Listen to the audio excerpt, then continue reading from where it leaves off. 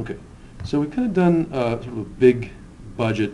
Another number, this is not going to be on the exam, but just something to keep in mind is that right now, and since we're looking at kind of these relatively large numbers, right now in the state of Montana alone, there are 150 million dry tons of standing timber.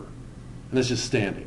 Those are, the zombie trees, the beetle kill that are there, and the Forest Service, I think, is starting to figure it out and said, hey, let's not spend the $2 billion on the fire panic season. Let's spend, a portion of that on fire mitigation ahead of time. So, cut the brake lines, pull the slash out, et cetera, and use the wood.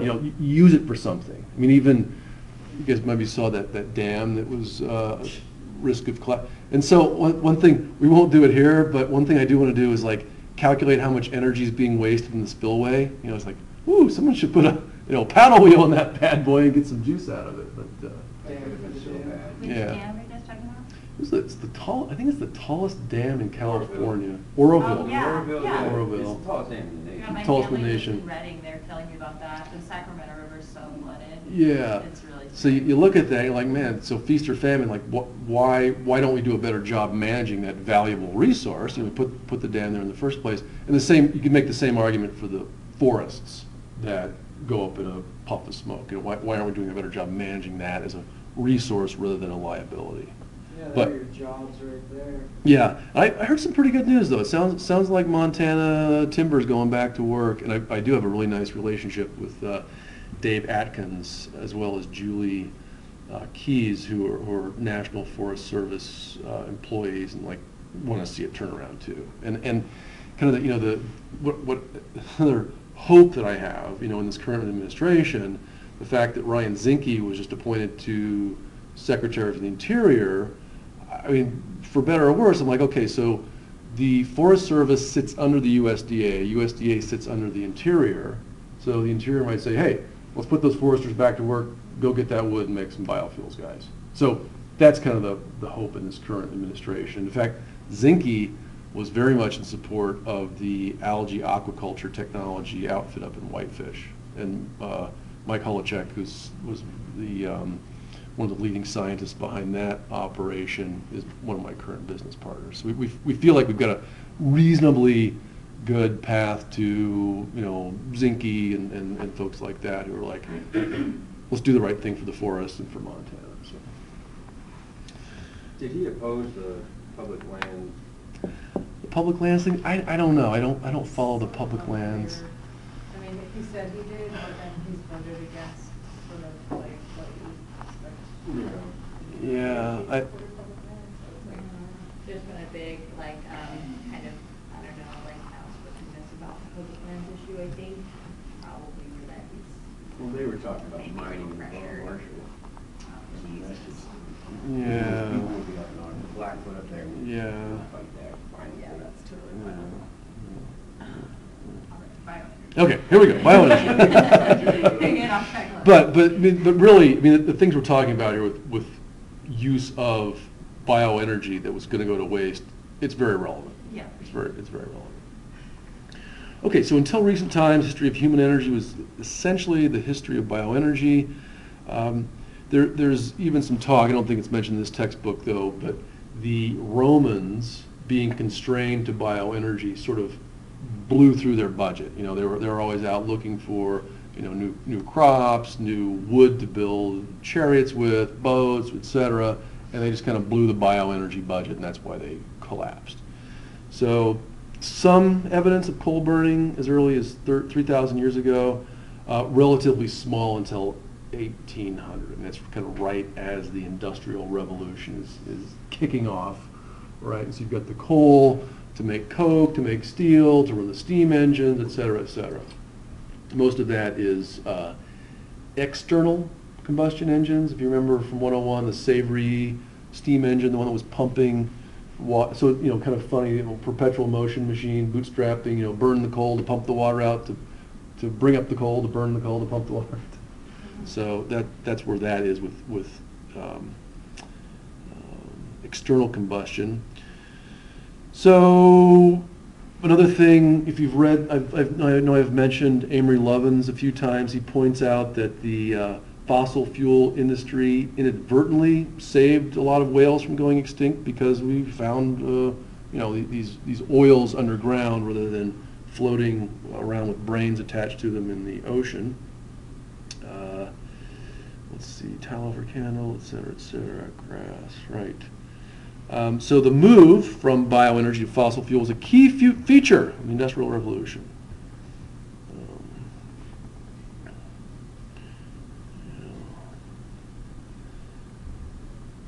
Another thing that came out of this, and I ran into this recently too, we were out on Wall Street sort of pitching some ideas.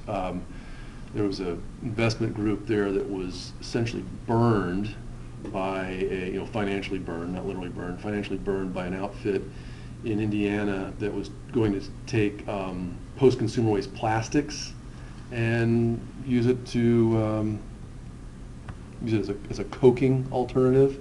Because as mentioned here, in order to make steel, it's got to be hot, and to do that, you need just almost pure carbon.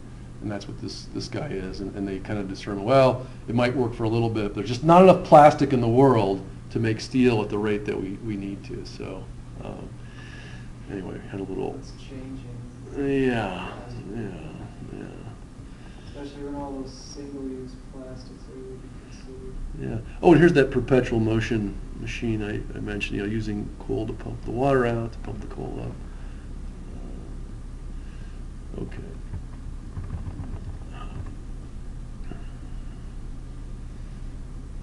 There we go. There's your 10%, fourth largest. Some numbers are mentioned. The vast majority of that 10% is just heating energy, right? I think we already would. I think heating and cooking, yeah, vast majority is heating and cooking. Not so much for electricity. Yeah, no. All right. Well, here's the simple version of that photosynthesis. You've got carbon dioxide from the atmosphere, water that's coming from the ground or whatever, but it's sitting there in the plant. Here comes the photon, and at the end there's a lot of other steps involved, obviously, but out comes your sugar. That's what C6H12O6 is. It's more or less glucose and some oxygen as the waste product. And around we go with metabolism. Okay. And I mentioned previously, we just saw the molecular symbol for glucose. There it is. Once this polymerizes, so that's what this little N means there. It's just C6H10O5 on and on forever. The same way you would polymerize ethylene to make polyethylene in plastics. That's really all that starch is. Cellulose, larger, more complex, and capable of supporting an entire tree, along with hemicellulose. Lignin, that's the hard stuff. Lipids, those are you might call them fats, but the lipids are the actual cell membranes. So cells themselves have to maintain an electrochemical gradient to stay alive. And then, of course, proteins. Proteins are the tubulins and all the molecular machine. The photosystem 1 itself that we just saw is a protein. Do any plants have anemic acid components or components in them? Do plants have anemic acid? Amino Amino acids. acids? Amino. Oh yeah, absolutely. Yeah. No, all plants have amino acids. Absolutely, yeah. Amino acids are sort of the third leg of the central dogma of biology, which is DNA, RNA, protein. So yeah, if you're alive, you've got amino acids. Yeah, absolutely. And then again, so there are a subcategory of proteins called enzymes. Those are the ones that are doing the work. So some proteins, like say collagen itself, is structural, not an enzyme, just structural. The enzyme is enabling reactions to happen faster than they otherwise would.